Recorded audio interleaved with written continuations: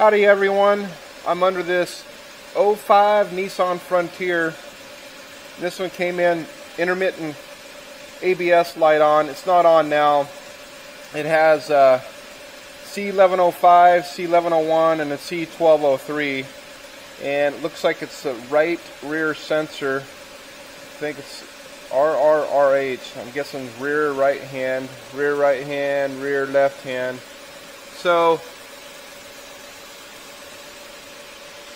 I've got the scope connected in. What's funny is I've got channel 1 and 2 on the right hand, and that one actually looks better than this one on the left hand. Channel 3 is my blue one. I can see it's got a square wave, but it doesn't have the amplitude of channel 2. So it actually looks like the left-hand one doesn't have as good a signal for whatever reason. I don't know. I don't even know what I'm even looking for on these. This is the first time I've connected into the rear speed sensors on these rear ABS sensors. And it says each one's about 23 miles an hour, a little over 23. So that all looks good. Wiggle the sensor wire and see if I can get it to drop out.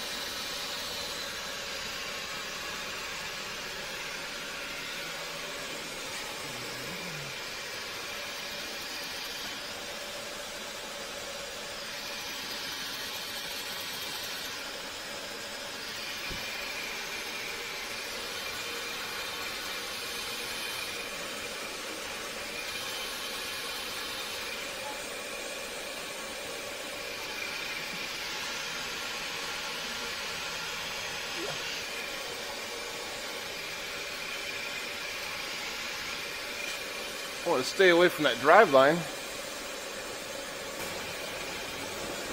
Okay, so check this out. I think I've found the issue. I'm grabbing the wiring up in here. The wiring runs up along this right frame rail, and then it kind of branches on this spar. See if you can see this. I'm going to reach up there and kind of pull on the wiring, and then my speed drops out here. At the same time.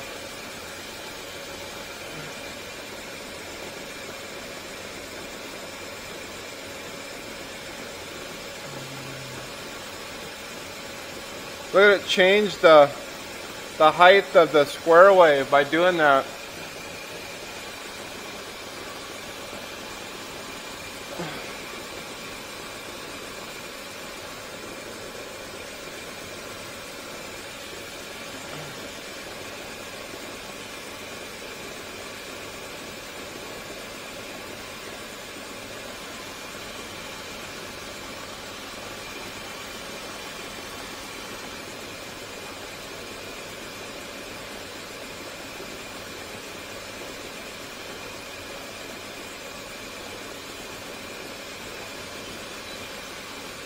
Yeah, it's somewhere up in there. Maybe when I correct the problem, it'll look more like this. Because now it's actually gotten bigger. Same thing here, my speed on the right hand all flaking out and dropping out. Well, looks like I found out where the problem is, or at least in the general area. It's in the wiring. That's going to be a fun one to get up in there and find out exactly where the wires are broken. Yeah, this one's flaking out on the bottom of the pattern.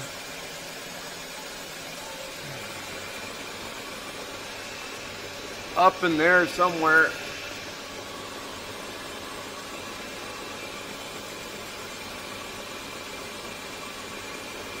Yeah, that one's gonna really suck. I don't know. I'm even gonna get at that wiring. If I grab it over here and see what happens.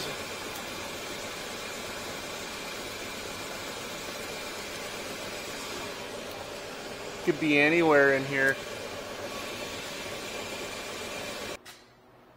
I've pulled this harness that runs all the way up to the front out. Connector, and it's got a bunch of clips that hold it into the frame. And I've pulled this tape off right where this sleeve kind of joins the main harness. And I saw a bunch of water and green corrosion in it. And it almost looks like the wire is got corrosion right there.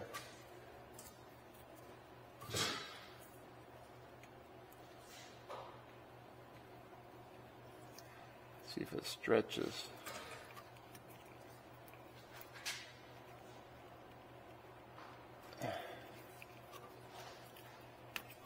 And it does. So there's the problem right there. And this sits up above this cross member. And I wasn't able to get the harness all the way out, so I just kind of snaked it back as far as possible and looped it. And yeah, that's going to do it right there. Right where that protective shield meets the main harness. Okay, I got this all repaired. I went ahead and cut both the wires and spliced in a small section and soldered it in, and put some heat shrink around it, and then taped the whole thing up. Looks really good. Never really know a repair's done in there. I just got to snake this wiring back where it belongs.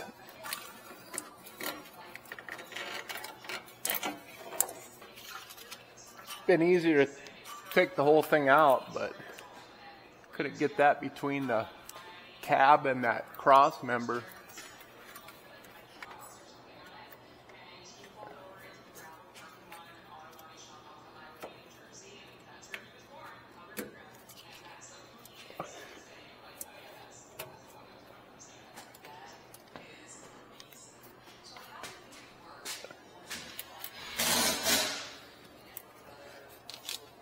Cool.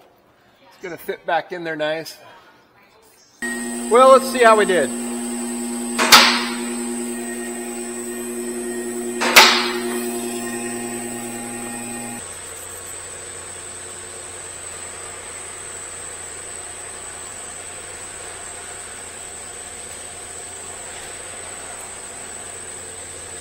We'll just turn on 2 channels and just check this right side. I'm curious to see if this pattern has changed.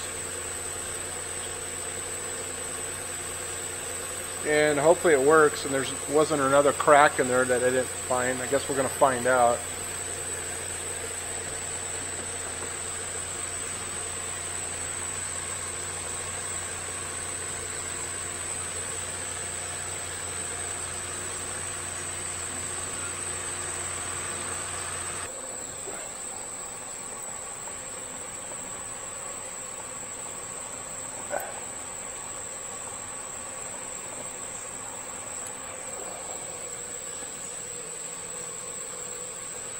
Tires move so slow. Trigger on one.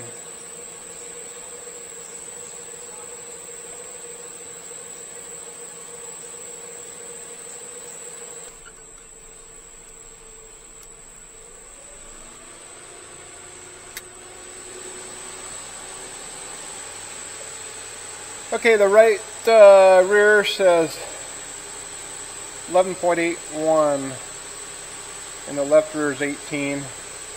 still, the differentials, the loft from one side to the other, they're starting to almost match each other.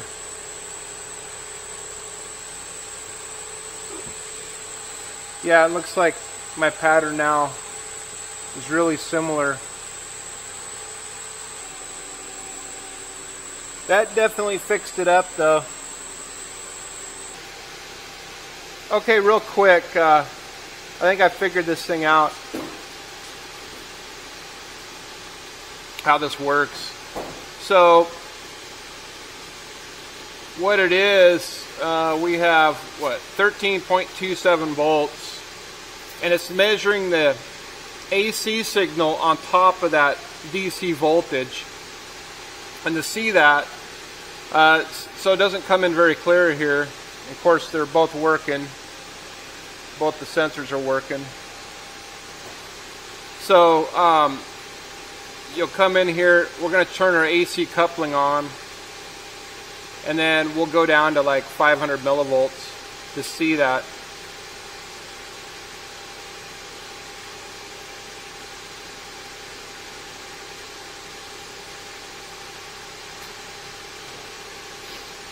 And there we can see this signal that's riding on top of that 13.3 volts.